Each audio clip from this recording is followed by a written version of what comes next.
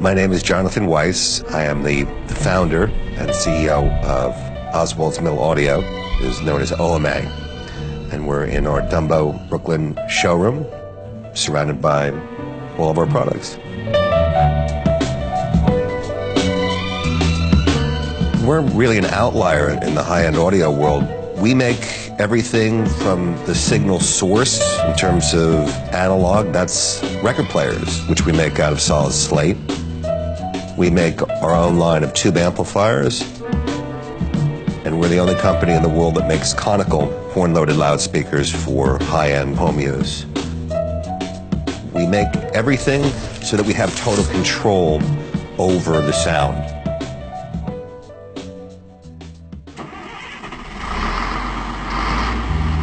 One of the first phases to our products is coring the slate. And this is a very special slate because it's actually very soft, which from an acoustic standpoint is really desirable.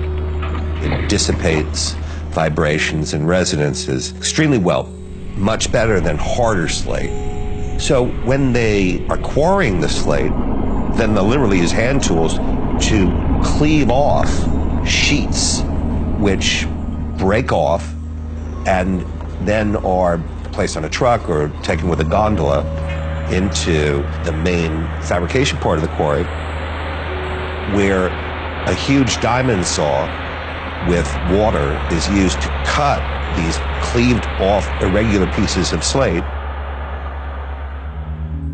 The last stage is honing and putting a very fine edge or bevel so that it doesn't chip.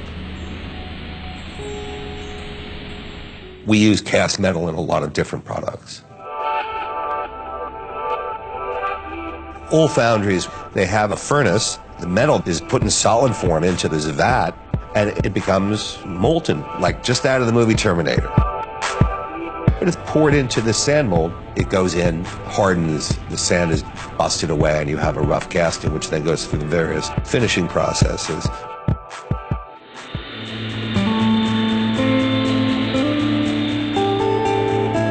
Then it has to be welded, edge treatment. After that, that's accomplished. Then it goes to be powder coated, where it literally is baked and cured like into the super hard, durable finish, much better than paint.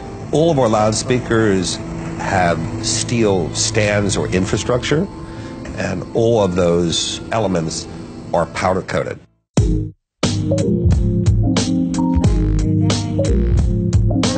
Yeah, the mill is essentially our laboratory.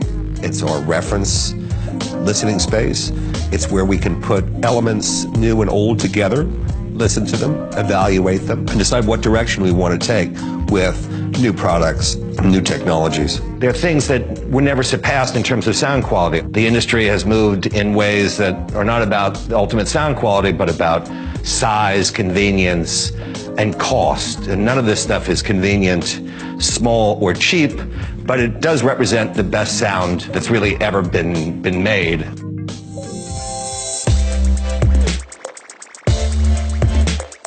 All of our loudspeakers are made out of Pennsylvania hardwoods. And these are all woods which Martin Guitar, which is the world's best acoustic guitar company, they're right across the valley. They use the same woods that we do, so I know that they're tonally great woods. At that point, it comes into our woodworking shop, where it's cut down further into boards of varying thickness and width, which will be joined together to create loudspeaker enclosures, amplifier enclosures, horns, all using meticulous, hand-done joinery that allows the wood to expand and contract in your home. It's like a living thing. This is a very difficult, time-consuming, expensive process. We're the only company in the world that does this. Nobody else makes loudspeakers using solid wood joinery construction. Not today, not that I know ever.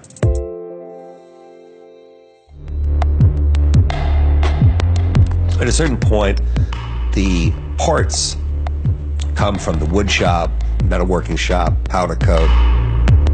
They come to our central facility where we do the final assembly. Most of our equipment, it's very big, and it's very big because it has to be. Sound waves can't be miniaturized. It's physics. It's very old school. It's not mass production.